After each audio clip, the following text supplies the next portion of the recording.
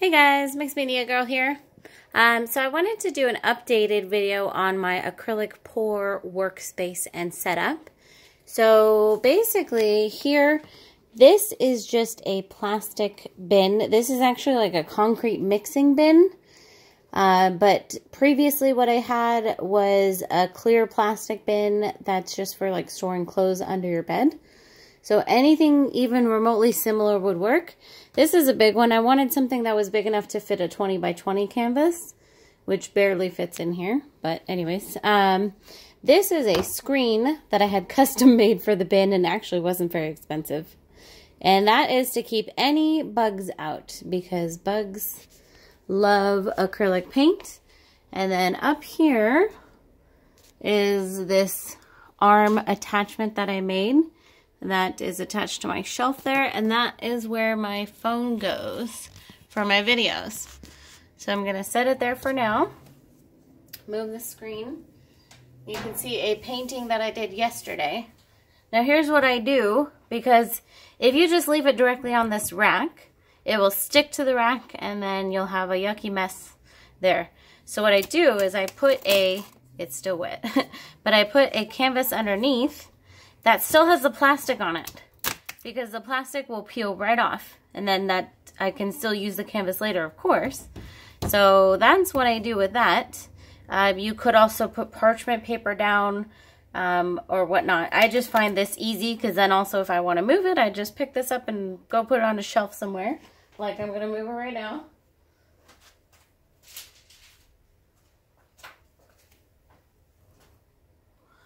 All right, and then this is a, basically like a tabletop rack.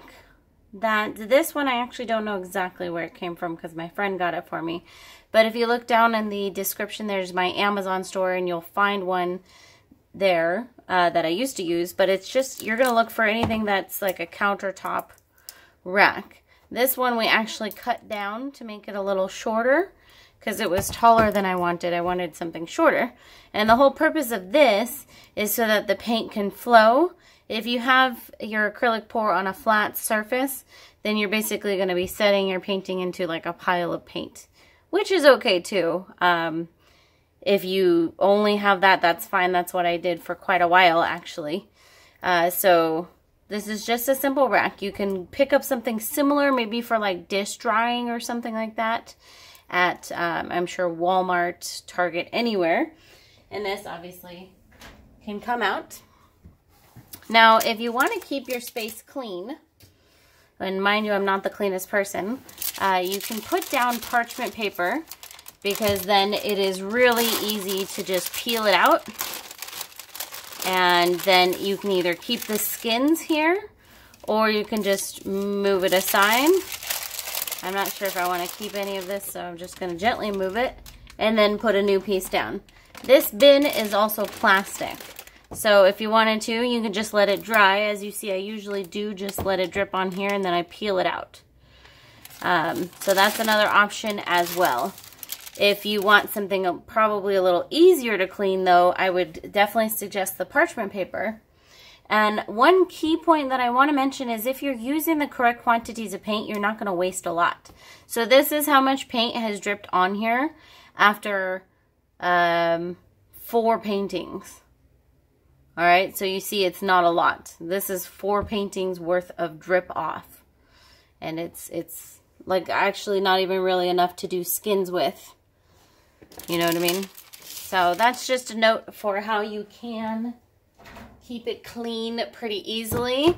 And then I do recommend, if you're in any area that has a lot of bugs like we do, this, like getting something like a screen to go over will work really well. You don't want to put something solid over, because then your paint won't dry. Your canvas can warp, like it's too much moisture would get trapped in there.